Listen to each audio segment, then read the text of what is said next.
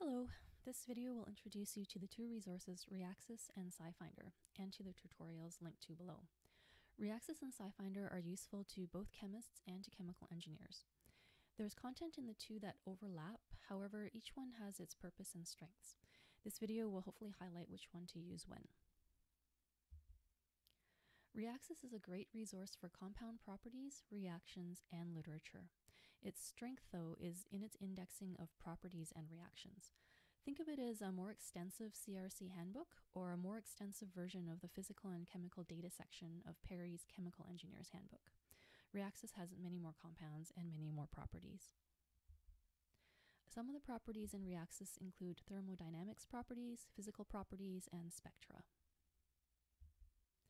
All of these properties are taken from research literature and are useful for comparing with your experimental values. And because Reaxys records values from individual experiments, there will be multiple values with different experimental conditions, unlike handbooks, which often report one value at standard conditions.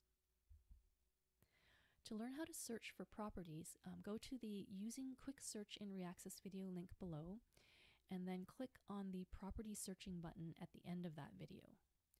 Reaxys also allows you to search by molecular formula or by drawing a structure.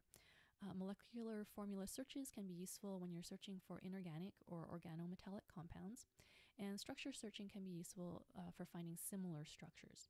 To learn how to search this way, click the Substance Searching button in the same Using Quick Search in Reaxys video. SciFinder is more of a literature index, so use it to find published research on a topic. Published research includes articles, patents, some conference proceedings, and technical reports. Depending on your discipline, it is complementary to Reaxys, Web of Science, Scopus, and Compendex. Note that an account is required to use SciFinder, and this is separate from your university account. You can sign up for an account by using the SciFinder link from the library page. I will show you how to get to that near the end of this video. SciFinder has a lot of support materials, but I suggest to start the Introduction to SciFinder tutorial, which is interactive. It's on the SciFinder training page linked below. It leads you through sample searches where you need to click the appropriate buttons in the tutorial to advance.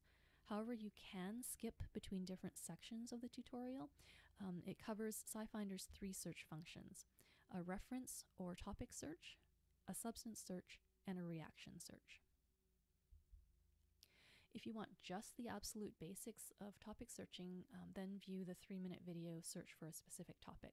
This will show you how to find information about a specific research topic. On the SciFinder training page, scroll down to the reference searching section. It is the first video listed.